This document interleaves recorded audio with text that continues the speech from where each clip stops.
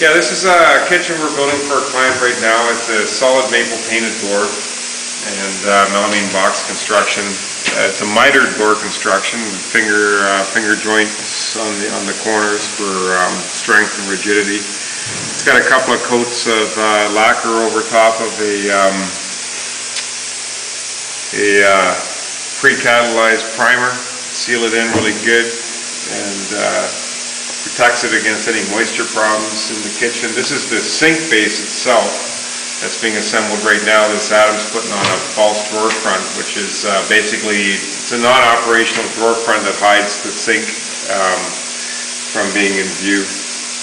And yeah, it's one piece of probably, I'm not sure how many cabinets are in this kitchen, but it's a fairly decent sized kitchen, probably about 24 cabinets. A couple of pantries, some nice glass door cabinets. This is one of the glass door cabinets to go together. We just got the shelves of the drawer base that's sitting over here, so they'll go up next. Put in the soft close drawer system, an overpro soft close drawers that have the gas cylinders to retard them from slamming against the cabinet as they're closed. And then there's a custom island that's going with this kitchen as well.